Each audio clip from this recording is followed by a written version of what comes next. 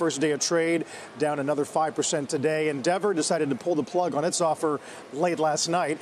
A headline in the Times today sums it up, asking, is the IPO party over? Joining us is the former chairman and CEO of the Nasdaq, Bob Greifeld, now chairman of Virtu Financial and a CNBC contributor, also author of the new book, Market Mover, Lessons from a Decade of Change at Nasdaq. Bob, it's great to have you back. Happy Friday. It's great to be here. We'd love for you to help us just draw a thread through some of the IPO pricing that we've seen this week, the offers that have been pulled. What should investors be keeping in mind right now? Well, first, I would say that we have to recognize the IPO market generated over $50 billion of capital this year. I remember back in 2003 when I started with Nasdaq, we had 0 IPOs and $0 raised. So let's keep it all in context. I also want to make clear that you have a number of IPOs that have come public which are not now making money. So we talk about Peloton, which came public yesterday, right? Their market cap is still around $10 billion. That's about 10 times revenue.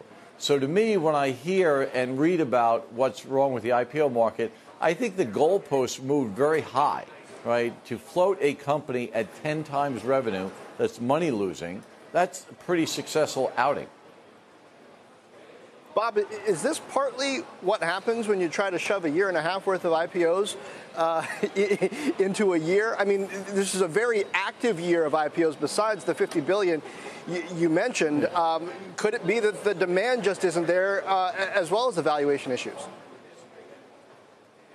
I think that's a great point. For the market, for investors to absorb $50 billion, really not in 12 months, but we're 9 or 10 months into it, is quite a statement. So I think you have something there. There is a certain amount of supply you can provide to the market at one time, and certainly we've had a rush to the door this year, and I think that's impacted some of the IPOs, but not all of them.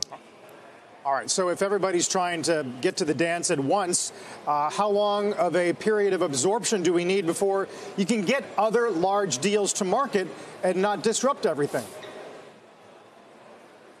Well, I think what you have to look at is the quality of the offerings. Anytime you have difficulty in the IPO market, we see there's a flight to quality. So clearly, if you have a company that is actually generating profit, that is growing, I think that window is wide open. But to the extent you have a story to tell, like we and others, where you're not making money, in certain situations your losses have increased, that's going to be very difficult for some period of time here. You think you actually need to have paper profit in order to come to market, or is the promise of one still good enough? I think the path to profitability has to be fairly clear right now. It has to be a line that you can see and not just a story that you have to believe in. And we look at the IPO, you saw that regardless of what they said and the story they weaved, they were still in a real estate business that had its amount of peril to it, and you had a somewhat limited path to profitability. So Bob, what does this do to private markets? I mean, in Silicon Valley, we've seen this for the past decade, let's say, as a trend toward companies staying private longer because there's money there for them. Even employees able to cash out during some of these transactions in private markets. Are they getting the price wrong now in a way that's going to affect how that works for the next 10 years?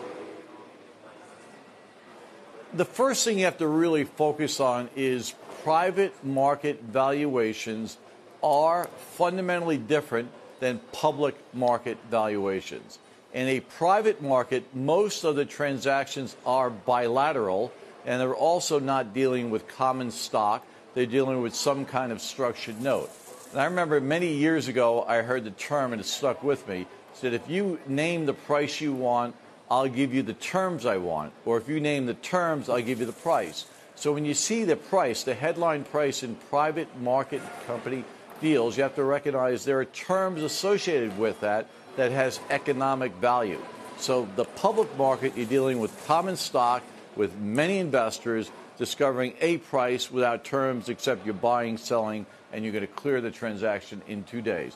So there are two different worlds there. I'd also say the private market, since it's primarily bilateral, has a greater opportunity to get that price wrong. Right? Clearly, public markets have misfunctioned where they have mispriced assets, but that's with many people voting. When you have two people voting to come up with a private market valuation, that obviously has a greater percent probability of having something wrong with that price. Yeah. Well, speaking of valuations being wrong, I guess, quote unquote, I wonder, where's your head on SoftBank right now and its potential to become a liability for the broader market? The way in which their fund has been modeled and the bets they've made that this year, if you look at Uber and Sprint even and WeWork, have gone wrong. Yeah, well, I would say this. One, they're dealing on a very large scale, and they're dealing with a lot of assets that are in some ways priced not to perfection, but perfection plus. So that's going to be tough to pull over in the long term. We is a great example where you had a $47 billion valuation put on it by SoftBank. Now, we had a great story, and when I went to visit their offices, it really struck me that it was going back again to 2003, 2005, in the dot-com era, where you used to have great user interfaces for websites, and companies were valued on that in eyeballs. We went to we had a great user experience as a person who came to work every day, and I liked the feeling in that situation. But at the end of the day, it was a real estate play. And we had one really problem, is that they had public company comps that essentially did the same thing. When you stripped away the great user interface, whether it was a website or real estate, you have to look at what is the core business. And this was a core leasing real estate business, which has a certain value associated with it. And that value had been firmly established by the public markets for a long period of time. And that was a very hard thing for them to argue with. So other investments that SoftBank have might not have such a clear comp associated with it, but they will have to deal with fundamental economic reality at some point in time.